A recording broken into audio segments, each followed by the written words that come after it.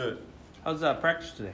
It was good. A lot of guys flying around and, just being us, doing what we do. Is there a bump of energy this week coming off that bye week? We got a lot of fresh legs right now, and we're just ready for UTEP. So, what was your reaction to UTSA getting left out of the college football playoff rankings yesterday? We still got 4 more games left, so we just go try to play to the best of our ability, and everything else take care of itself. Is it something Coach Traylor talked to you guys about this morning, or is he trying to use this as motivation here? To me, it's just poking the bear. So we just got to go out every Saturday and handle business. He certainly had some fun on Twitter with these tennis. Oh, yeah. Yeah, we saw the memes this morning. They were pretty funny. But, we just want our respect. We just go out and play how we know how to play. And, like I said, everything else take care of itself. Yeah, does that USTA thing bother you guys, or how do you react to that in general?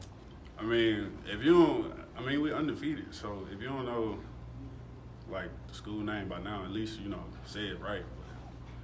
But, they're just poking the bear.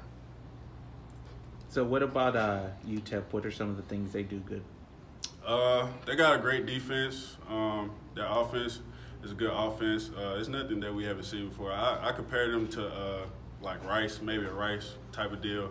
They like to get in a bunch of heavy sets and run the ball and do a lot of play action and max protection.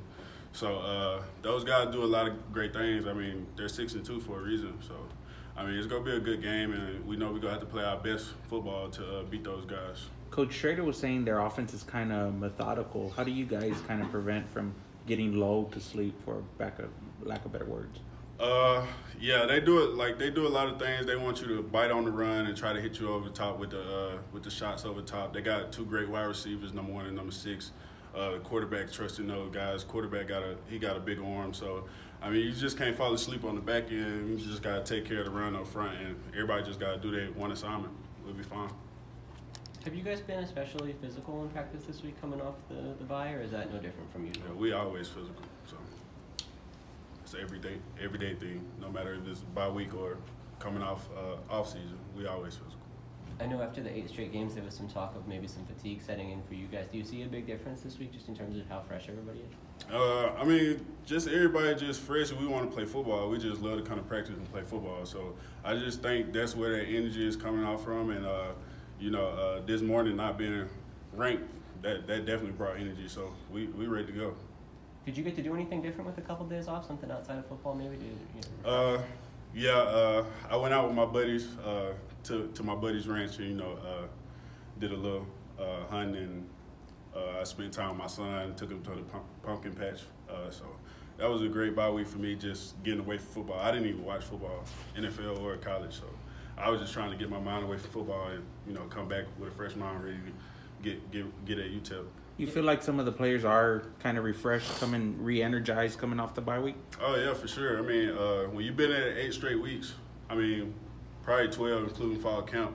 So it was a great week for us to just, kind of relax and just chill and not have to worry about, traveling or, coming to practice. But overall, we got better at the fundamentals of the game, and, we're prepared for UTEP. Hey, look, before the season, I asked you about the biggest opportunity for UTSA, and you said adversity. I just wanted to get an update on what is still the biggest opportunity for UTSA as you guys finish out the season? Like you said, adversity as well. It could strike again. I think adversity has hit us in every game, and we handled it well. So I think the biggest challenge right now is just going to be staying focused and the leaders stepping up to lead. Those guys in the single digits, myself as well, and on the leadership council, we had to step up, and we'll go as far as this, the leadership council and the single digits take us. So we got to lead those young guys and, keep them focused and keep them focused on the task. We're not done yet. You guys have a really late kickoff coming up Saturday. How does that sort of change the way you go through that day compared to a more normal week? A lot more rest. I think guys will be energized because we're playing at night. I love night games, especially on the road. Night games on the road is like, and we're on national TV. It's going to be the only game on, so we're going to be ready. Are you the type to take a nap during the day, or are you kind of jittery and locked in, or what's your approach to that time? Like on normal days, I usually don't take a nap, but I'll probably get one in just because we're playing late. But I really don't believe in taking naps because once I wake up, I don't want to do nothing else. So I probably won't even take no nap. I'll probably just get some extra film in and, you know, just chill with the guys, watch some football and, you know, prepare like that. You guys have been really good about not drawing penalties this year as a team. I think you rank at like last in the nation in terms of total penalties. Is there anything that's key to that sort of discipline, or how have you guys been able to do that? Coach Traylor just, you know, holds us accountable. These guys up front in the leadership, they hold everybody accountable, and we just don't, you know, try not to, you know, get involved with the extracurricular activities outside of the play. Once the whistle blown, we go back and line up, do it again. But in between the play, that's when we make our statement. We don't do it after the whistle. We don't, you know, try to do extra things. But we'll beat you in between the whistles.